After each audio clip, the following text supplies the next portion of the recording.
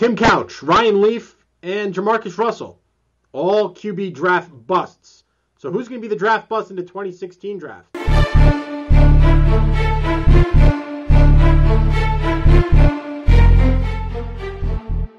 Hey, I'm Bill Enright from FootballNation.com here with Todd DeVries.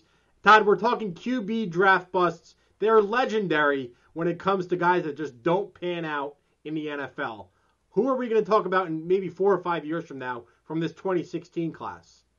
We have 3 guys to talk about, Bill. Number 1, anybody who Cleveland drafts. Okay. If Cleveland drafts anybody, number 2 especially, just add them to the list. This is where quarterbacks go to die. Sure Carson Wentz is crossing his fingers he doesn't land there. Jared Goff definitely doesn't want to go to Cleveland. So that's number 1 on my list. Okay. Whoever goes to Cleveland it's going to be a disaster. Just another name on that jersey. Another name on the jersey, Bill. Yep. So who do you have at number 2? Christian Hackenberg from Penn State, Bill. And I'm sad to say this as I am a Penn State alum, but I've seen way too much of him.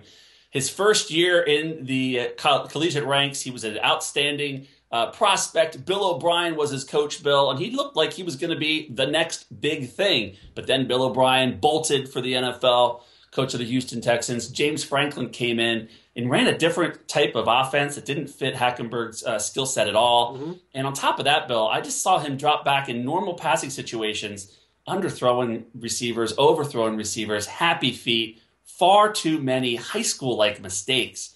He's going to take a lot of development to make it in the NFL. I don't see it happening.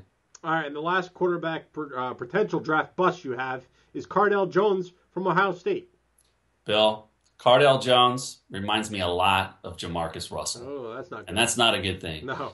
Just think back a couple years ago, Bill. Cardale Jones, who was 3rd string on the Ohio State quarterback depth chart. Right. Injuries to the top 2 guys. He comes in the Big Ten title game, leads him to a victory in the semifinal game, and he wins the national title. He's 3-0, and he's flawless. This guy's going to be a top 10 pick. He decides to come back to college for another year. Doesn't win the starting job. It also gave the draft scouts a whole year to really get a sense of his abilities. And I think they're finding a lot of faults in his game, Bill. Right. And he just reminds me a lot of JaMarcus Russell. I wouldn't touch him with a 10-foot pole in the first half of the draft. If you want to take a flyer on him late, go for it.